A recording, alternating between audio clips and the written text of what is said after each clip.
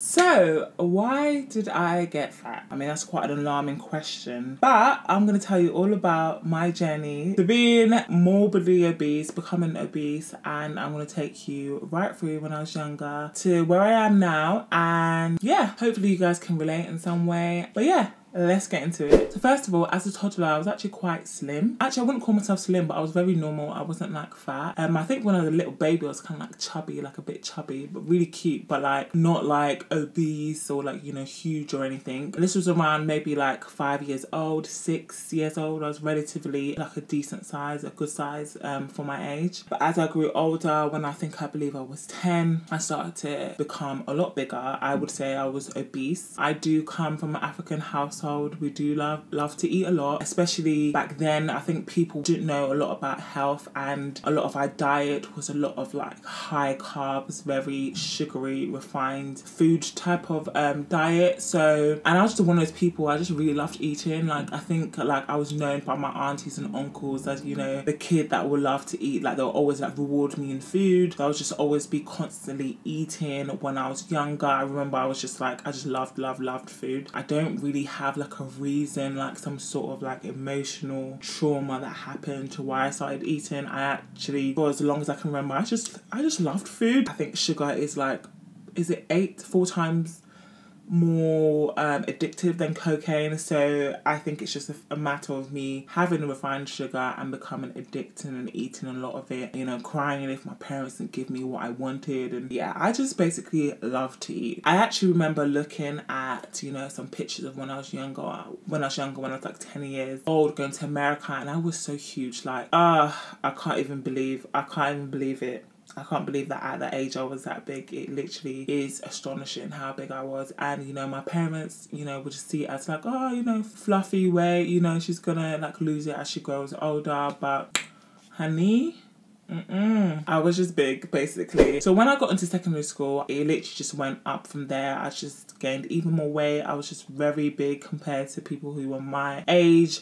I was just always that big kid, and of course I would be like called names because of it. I wouldn't really say that I was bullied per se, only because I was still quite well known in my first secondary school. It's only when I went to my second secondary school where it was actually a lot more intense, because I live in a predominantly white neighborhood, so a lot of people were like, you know, they weren't used to seeing black people at all. Really racist, really, you know, mean. I never really internalized it as in bullying, because I always could stand my own ground. I was like, you can never. But basically, it was a factor of where people will talk about my weight a lot. Even in the Nigerian community, because I'm Nigerian, you always have the aunties who just come and be like, you're getting a bit of weight, you know. It's always a talking point, your weight. Literally everywhere you go. And in Nigeria, they're very blunt in how they speak. They'll literally be like, oh, fat girl.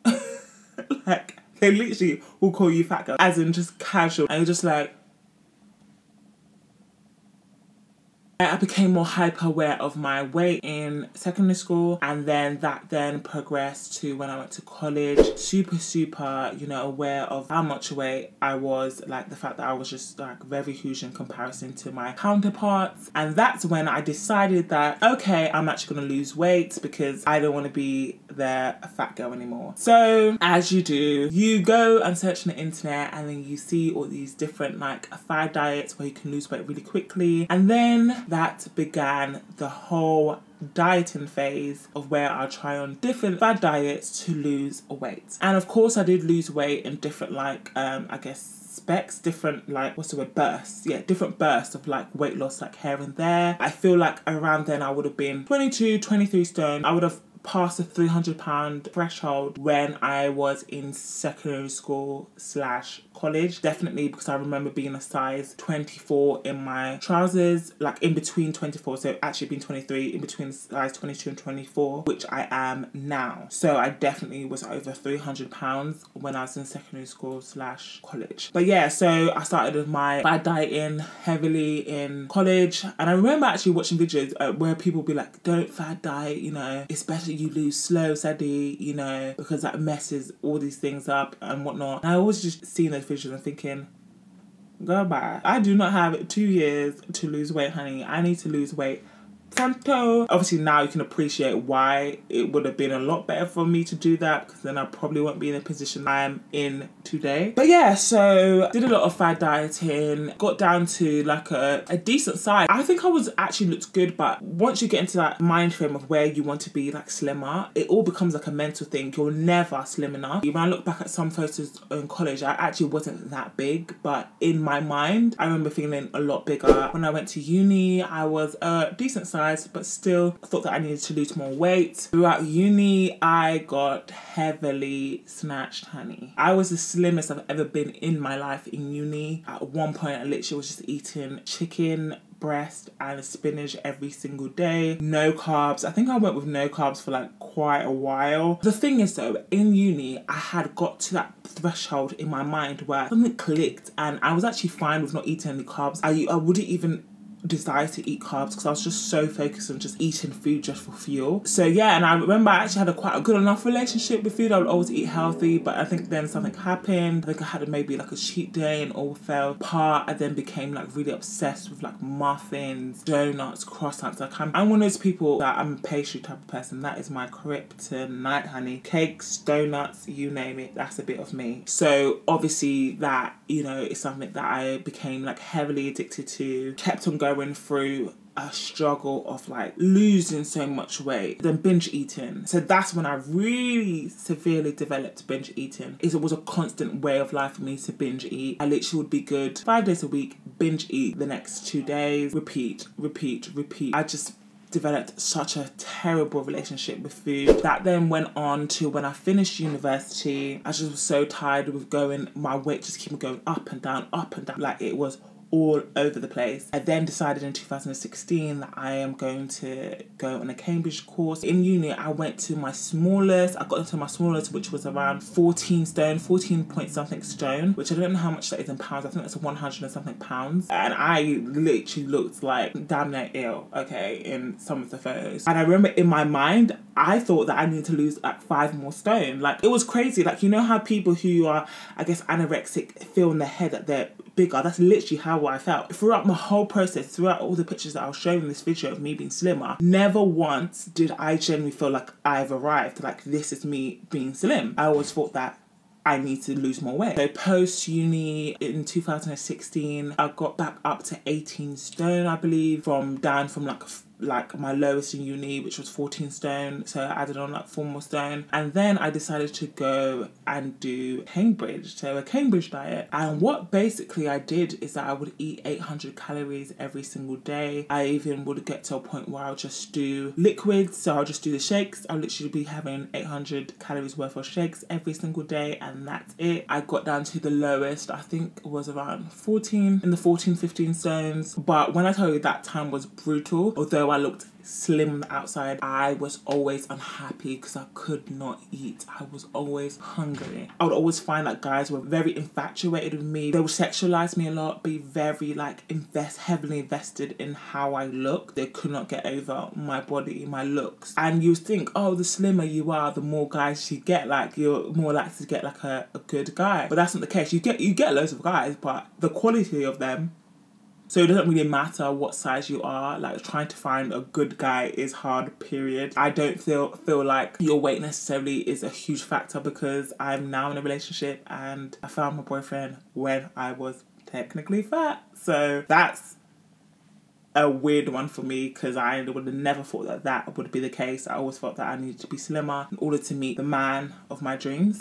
So basically, lost a lot of weight with Cambridge diet, was very miserable. 2018, I had enough. I was like, I am tired of this constant struggle. Like, it's just no way to live. I just felt like it's always going to be something that I struggle with the rest of my life. I'm never going to kick this. So I was like, you know what, yeah, I'm done. Like, sayonara, good night, I'm gone. I think I saw Stephanie Buttermore, she was doing the All In, and girl, I did not even research the All In.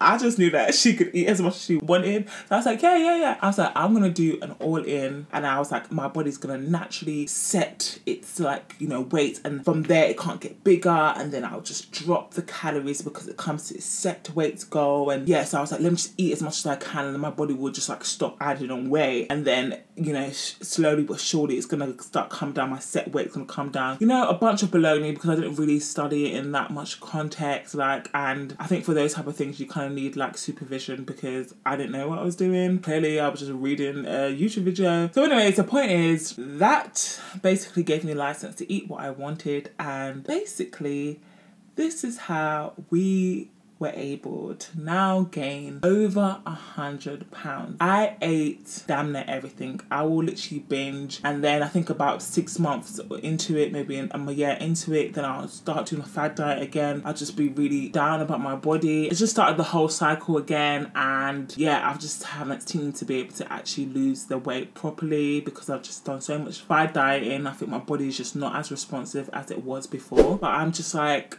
let me actually do this for real. Like, let me actually take this journey, not having necessarily like a pressure date as in, oh, I need to do this by a certain date, so I'm gonna fad diet. Let me actually just do this well enough to change my relationship with food. Think about food completely differently. Think more about my health. Actually actively try and lose this weight healthily, steadily, and not think about losing a ton of weight in a dramatic amount of time. I just want to re-fall in love with food in a healthy way, not constantly have my thoughts be bombarded by what am I going to eat today, what am I going to eat tomorrow. Food being like such a control and big thing in my life. I want to be free of this struggle. I want to be free of this kind of like burden on me. So yeah, here we are today. I hope you guys enjoyed me babbling along how I essentially got fat, how I got to this point where I am morbidly obese. But I also hope that it encourages you guys to want to start your journey as well, to support me and join me along this journey and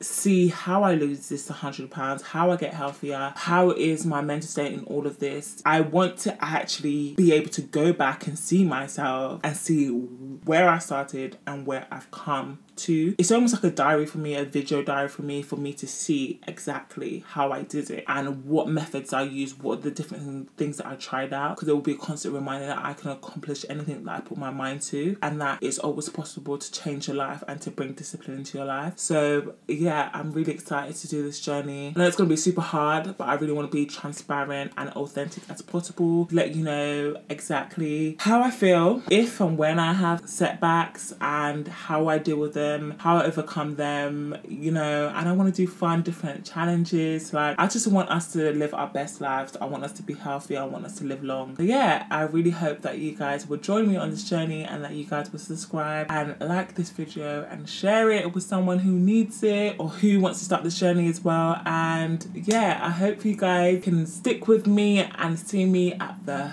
finish line. And yeah, thank you guys so much for watching, and I will see you in the next video. Bye.